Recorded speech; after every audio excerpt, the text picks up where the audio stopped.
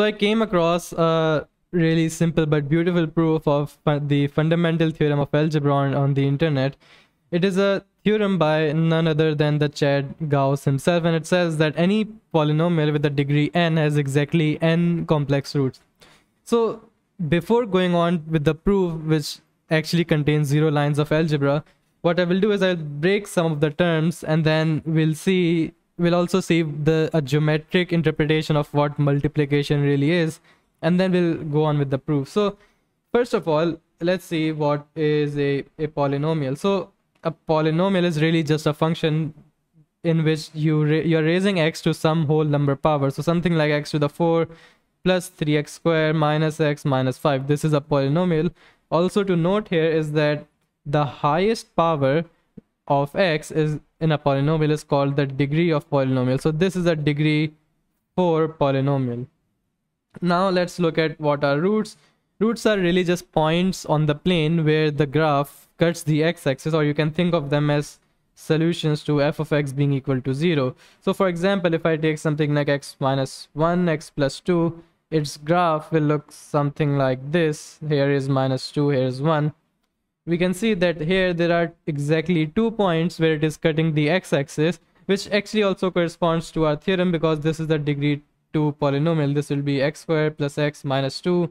It's a degree 2 polynomial. It has exactly 2 roots, so it matches up. But we can quickly realize that things are really not so simple. For example, if we take x squared plus 1 equals 0, this graph will always be above the x-axis. It will be something like this. The lowest it goes is 1 comma 0. So even though this is a degree 2 polynomial and it should have 2 roots, this we can see it never cuts the x-axis, at least for real values. So here we can actually define complex numbers. Complex numbers are really a set of numbers which have an imaginary part and a real part. So they are in the form a plus bi. And the reason why they're of real interest to us is because, well, first, let's say you start out with defining number sets. You say, okay, 1, 2, 4, all these positive integers, they're a number. You can say that they are whole numbers. So every whole number you put in this certain box. But then you can create a bigger box which contains that smaller box, and that will be the integers, because all the whole numbers are themselves integers, but integers also have some more numbers such as minus 1, minus 3, and so on. And then you can extend this, you can put this in an even bigger box, and you can call those fractions, and it will contain all of those plus some extra stuff. And of course, out of the box will be something like irrational numbers, right? And so what complex numbers really are, they're the biggest box that you can get which contain every other number. So this outer box is the complex box, if you want to think of it, and any number that you can think of lies within this box. So anything like 1, 2, negative 3, negative half, pi plus, I don't know, 3i, whatever you want to say. So these were the definitions that we really needed to clear. But before we move on to the proof, we'll see what multiplication really is. So for example, let's say I draw the number line, and of course on the number line we have 0, 1, 2, 3, 4, 5, 6, 7, 8, 9, 10.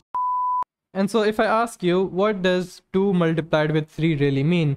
Well, you can say that if you go from 0 to 2, that's a certain arrow or a certain vector, and then you add it to itself 3 times, so that would be 2 multiplied with 3. Or you can think of it as, in the same direction, multiply the magnitude by 3, by a factor of 3. So that's what multiplication is.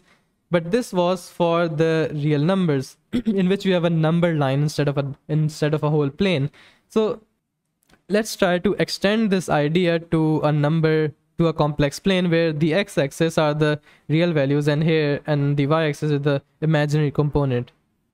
So here will be 1, 2, 3, on the y-axis will be I, 2i, 3i. So let's say I take a vector, or I take the complex number 2 plus I. That would be the same as this vector which has the coordinates 2 comma I in this plane, 2 comma 1 rather, in this plane. And so of course in general a plus bi is the same as saying, okay, some a over here and some b over here. Let's say I want to multiply 2 plus I with some other complex numbers, let's say I plus 2. So I plus 2 will be something like this. Let's say this is the number A, this is the number B, number A, number B. Now, when you multiply two complex numbers, what happens is that let's say this is some theta degrees and let's say this is some alpha degrees. First of all, for the direction, what ends up happening is that the vector you get when you multiply A and B, its angle is the sum of the two angles. So for the resultant, this angle will be theta plus alpha. And as for the magnitude of it will be the magnitude of A multiplied with the magnitude of B. So just to give you an example, let me take another complex plane. Let's say I take the number 2 plus 2i, which is basically this certain vector. Okay, so this certain vector. And so this vector I can see will have an angle of 45 degrees and its magnitude will be, well, we can apply the Pythagoras theorem that 2 square plus 2 square and then you under root it, so it's under root 8, which is the same as 2 under root 2. Now if I square it, well, first of all the angle will be 45 plus of 45, so it's 90 degrees, and then the magnitude will multiply by 2, so 2 root 2 multiplied by 2 will be 4 root 2. So when I multiply this vector A to itself, the resultant vector will be something like this. So it's a 90 degrees and its magnitude is 4 root 2. And so a couple of things that you can see from here is that if let's say I keep my magnitude constant, right? So this is my, you can think of this as the input numbers in the function, let's say x square. So one thing you will realize is that since I'm keeping the magnitude constant, then after squaring them, the magnitude will also be constant. To be particular, it will be twice of what it is. So let me draw a larger circle because the magnitude is the same. Right, there we go. And so what I'm really doing is that on the input line, on the input line, I am moving around in a circle, and that is mapping on to moving around this bigger circle, right? And also one more thing to appreciate is that let's say I go around 180 degrees. So I'm starting from here and walking to here. Now this will be equivalent to, after mapping to the output, this will be equivalent to going around this whole circle but going around 180 degrees, since after squaring them the angles get added. So in other words, if I do a whole revolution on the input circle, on the input values, that will be the same as going around the output circle but twice, simply because if I square it then the angles get added to it together. So you can think of it that on the output plane I am rotating twice as fast, or I am moving twice as fast. I don't think you have any idea how fast I really am. Now essentially we can come down to the proof itself, and so let's give the heading of proof. Over here I will draw a complex plane, and these will be the values that I am inputting. So let me label this input, and this input will be mapping on, let me erase this stuff, this input will be mapping on to some output on another complex plane. So let me label this output. And so let's take a polynomial axn plus bxn minus 1 all the way to some constant c, which can be 0, can be anything.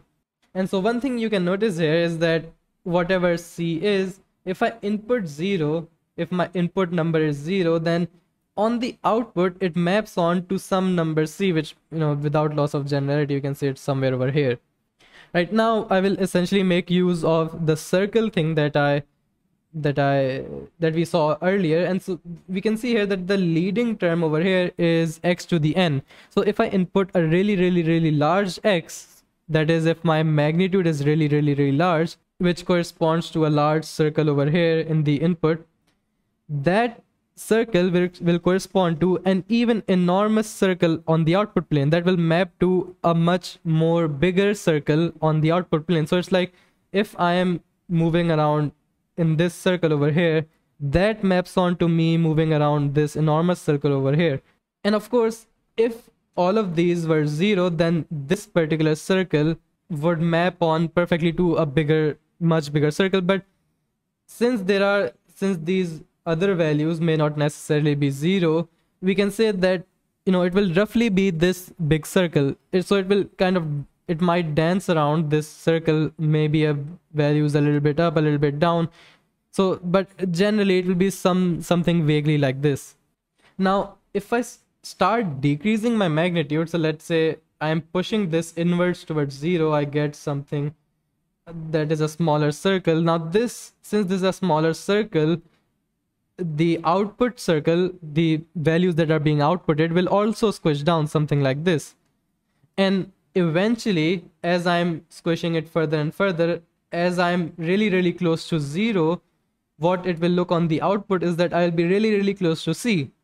But in this process of squishing, what I will realize that there is a certain input circle, something like this, in the process that goes through this origin, and this origin is in fact our root, because this is the value 0. So we have really proven over here that there is a certain input, there are values on a circle in the input plane that map on to roughly a circle on the output plane, and that circle goes through the origin. In other words, there is a certain output which is the root. So for a certain input over here on the line, it maps on to the root. So we have proven that there is at least one root for any polynomial. And now to prove that there are exactly n, we can use the fact that over here we saw for x square the output circle was moving twice as fast. So here, since we have x to the n, one whole rotation, or rather I should say one rotation around this golden circle, one rotation around this, which are all the values, will be the same as going around in this circle n times. And every time I go around this output circle, oops, wrong color, every time I go around this circle, so let's say there's certain point here which maps on to the root, and then I go around, then there will be some other point here which will also go back to the root, because in this output circle I will be moving n times faster. I'm fast as fuck, boy. Since I will be moving n times faster, I will strike the origin exactly n times, and that's actually our proof. We have proven that for any polynomial with degree n, there are exactly n roots.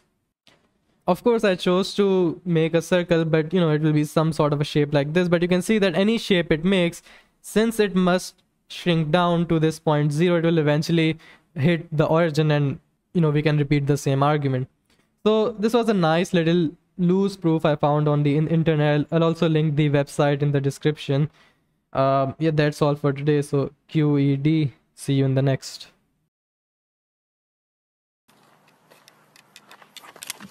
I'm fast as fuck, boy.